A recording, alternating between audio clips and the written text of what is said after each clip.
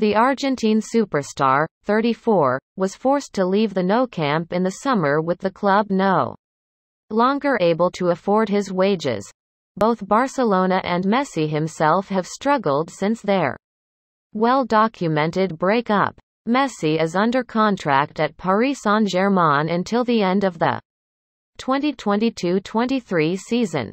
But with the Argentine suffering from a drop in form and a spate of frustrating injuries, he could yet be tempted to return to Barcelona, the club he first joined aged 13. Marca claimed Xavi, who replaced Ronald Koeman as manager, could play a huge role in securing Messi's return. The pair played together until for over a decade until 2015 when Xavi, 41, joined Al Sadd, first as a player then as boss. Messi and Xavi were friends off the pitch as well as incredible teammates on it. And now Vincent Font, who finished second behind Joan Laporta in the 2021 presidential race, has demanded the club make bringing Messi home a priority. Font told RAC1 and Quat his departure deserved to be through the front door. And Quat.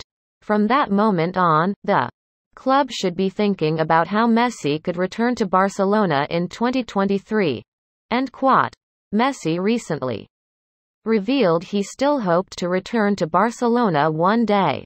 The superstar winger hinted at a return as sporting director. While Messi will be 36 years old at the end of his PSG contract, he could follow rival Cristiano Ronaldo in returning to a former club in the twilight of his career.